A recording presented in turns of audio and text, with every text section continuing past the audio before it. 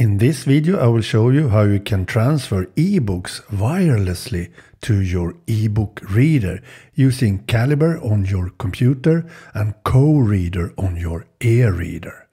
Let's start with the content sharing server using OPDS. I like that method best, so let's start the content server in Calibre and notice the IP address. After that, you have started a content sharing server on your local network.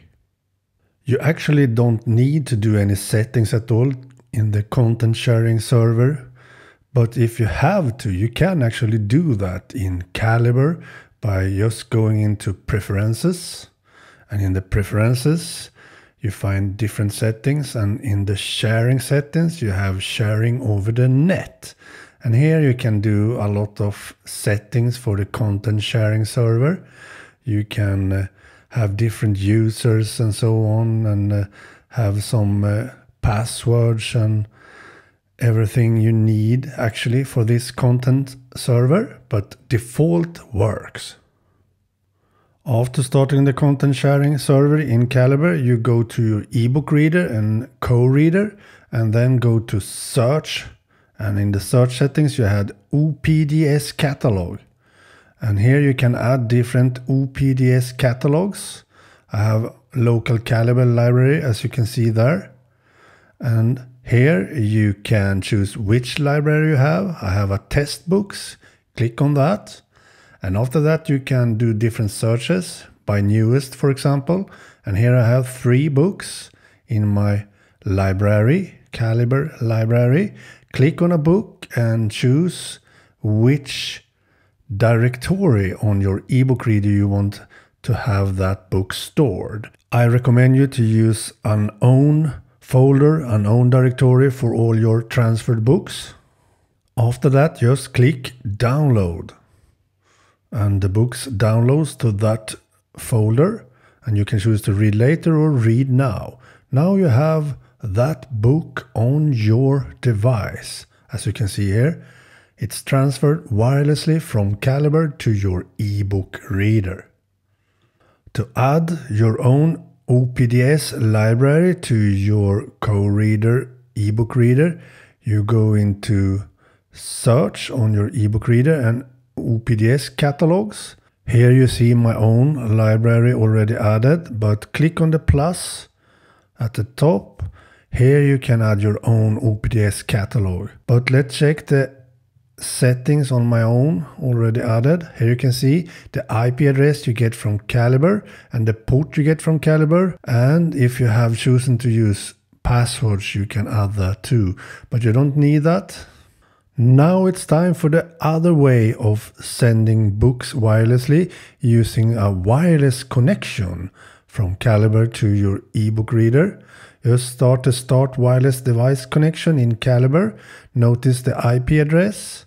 You don't need a password if you don't want, and choose a port. A fixed port is my recommendation, and then just click OK. After that, you have started a wireless connection from Calibre. As you can see here, the port and the IP address you can use. And after that, you go into your eBook reader again. And at the top you click, so you get the menu. Then you click on settings, and here you have a Calibre setting. Click on that. Here you can see the settings and do some settings, but you don't need that.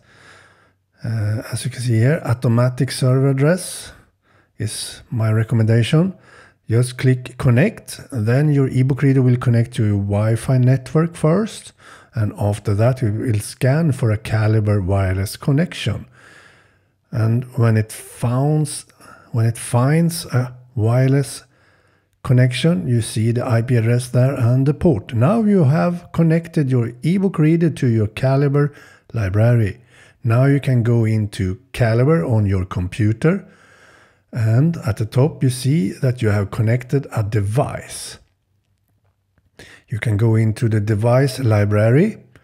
You have one book here as an example, but you can have a lot of books here, of course. But if you want to transfer a file now, just click on that book. And after that, send to device. You can do some different choices here in send to device if you want, but just click on the send to device button is my recommendation. Click on that. Now it transfers it to your ebook reader. If you want to check in Calibre that you actually have that book on your device, you can go to the device and check if that file is there. As you can see, it's transferred to your ebook reader already. Pretty neat, works great as you can see. So now you can unmount your device from Calibre if you want by ejecting the device like so. Now back to your ebook reader. You can see the same book transferred to your ebook reader. As you can see here, now transferred to your ebook reader. Pretty neat, works great. Okay, bye.